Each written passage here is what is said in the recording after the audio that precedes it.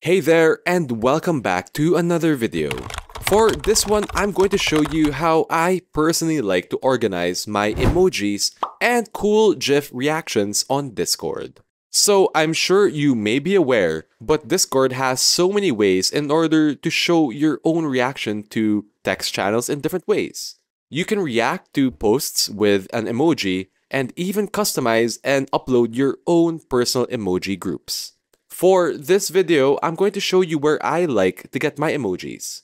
And here is my favorite site. It's called discadia.com/emojis. As you can see, by going to this site, there are perfect emojis made specifically for use on Discord. What's cool is you can also upload your own emojis and join their Discord server for more updates on all the GIFs and other emojis that they are updating with. So as you can see, it's as simple as clicking on an emoji that we wish to use. I'm just gonna click on some which are catching my eye and which I would love to use for my personal Discord servers. And when you have all of these emojis, well, here, you can click on the icon on the lower right corner and just download everything to a file. Once you download your files, Discadia will conveniently put them in one RAR folder. So just extract all of these files and look at all these beautiful GIFs that I would love to use on my Discord server.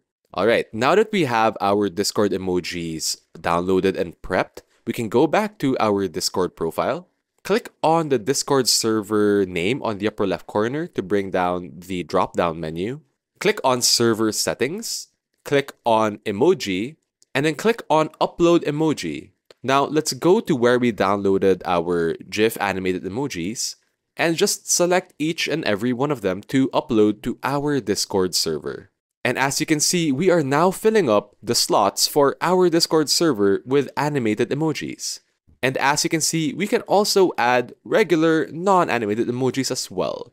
Now, if you want to use your emojis, you can go back to your Discord server, go to any text channel, and on the lower right corner, click on this icon, click on emoji, and would you look at that? All of the emojis that we've downloaded will show up there underneath our Discord server name. Do note, however, that you have to subscribe to Nitro in order to use the emojis that we've uploaded. And that's really all there is to using and organizing Discord emojis for your Discord server. If you have any questions with the steps that I've shown you today, feel free to leave a comment down below.